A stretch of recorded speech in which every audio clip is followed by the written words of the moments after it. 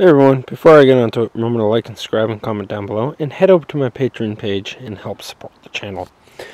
Right here, we have some native honeysuckle. This is not like the Japanese or Asian honeysuckle. This is native to North America. This is the type of honeysuckle you want to eat. The flowers, the young leaves, and the fruit from. This flower, I just tasted some.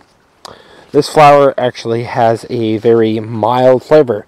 The flavor from Japanese honeysuckle will be very bitter and very tart, kind of like pucker, kind of bitter. This, I'll show you right now. Easy to harvest the flowers. The flowers are coming out. It's mid-May. So let's try them.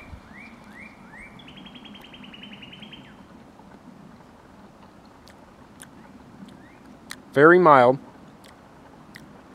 kind of a similar taste to eating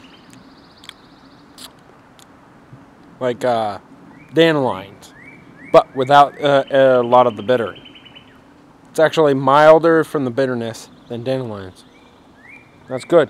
So I recommend go and find some native honeysuckle, and make sure that don't mistake it for the Japanese honeysuckle. Mainly because that will be really bitter. This is not bitter.